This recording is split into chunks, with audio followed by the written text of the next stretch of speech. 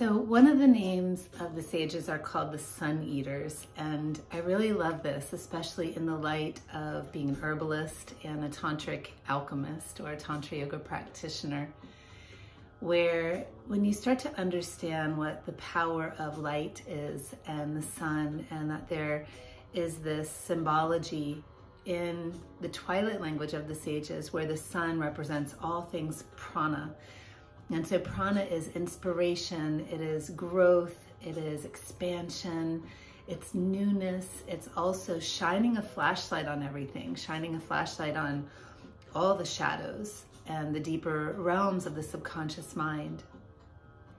And so I wanted to offer you right now, it's a beautiful time, this springtime juncture, where we can tap into the power of the sun and start to recognize and feel how when we embrace this celestial and all of the symbology that it represents, how it can be a powerful force for healing and a catalyst for change.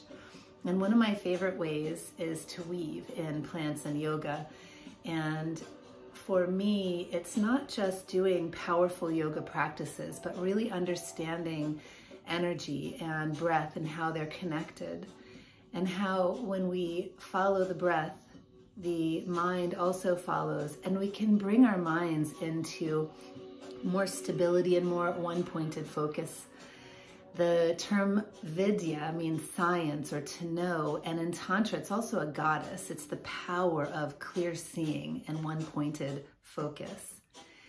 So when I work with plants and yoga, I even work with flowers specifically as means to shine that flashlight on the subconscious to build more one-pointed focus and to heal all of that subconscious terrain of mind stuff that limit the mind's ability to grow and to heal.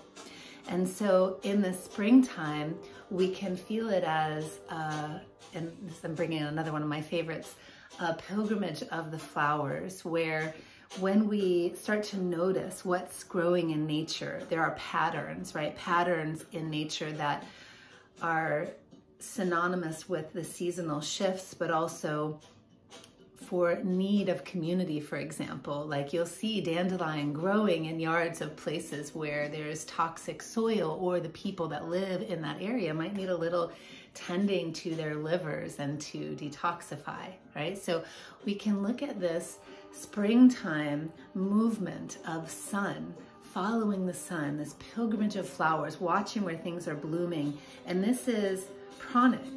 This is studying prana and that power of intelligence in nature to know and to discern the stuff that's healthy and helpful for growth in our minds, and then that which is not.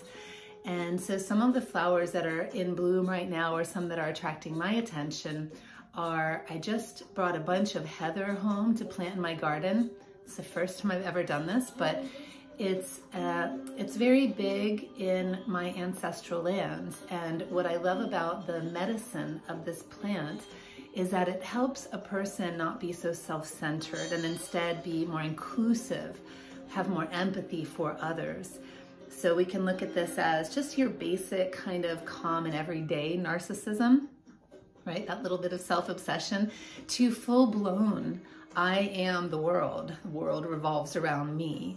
And that's a wound that I'd like to heal in basically my white and traumatized ancestors.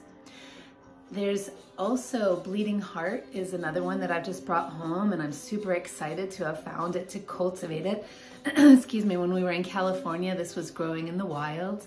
And this is a nervine. You can work with it as a tincture for relaxing the nerves and helping with insomnia. But on a flower essence level, and that force, that power of inspiration and healing that the sun brings, it tends to grief, and that deep grief stored in the heart due to any kind of loss. So loss of a loved one, loss of a stage in life, and even loss of, say, a connectedness, where I've worked with it really for hundreds of people, and a lot of them have been the baby-mother connection at the time of weaning. So these are just a few, and I just invite you to look outside, get outside, start to step into nature, see what's growing, what's greening, what's blooming. Feel into this symbology of the sun and feel into that presence as a powerful flashlight for illuminating truth inside of you and weeding out those old stories that can help you become the best version of you at this time.